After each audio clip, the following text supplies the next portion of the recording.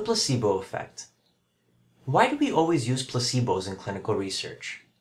It's because for many diseases, a certain number of patients just get better on their own, even without any treatment. Also, just seeing a doctor and being part of a study makes patients feel better. But even just the sugar pill itself can have powerful effects. In one famous study, patients were given two types of pills, blue and pink. They found that the blue pills were more calming and that the pink pills raised their level of alertness. But both pills were placebos and were chemically identical. And it's not just the color, but the form of the placebo too. Patients report greater effects from injections rather than pills, even if both are just placebos.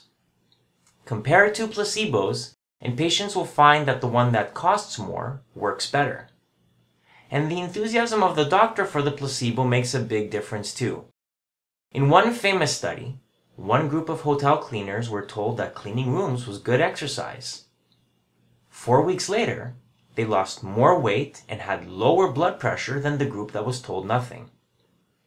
It turns out that the human mind is influenced by so many factors, and it's impossible to control for them all. So we always compare new medications to placebos, because otherwise, you would never know if the patient got better because of the medication or because of the placebo effect.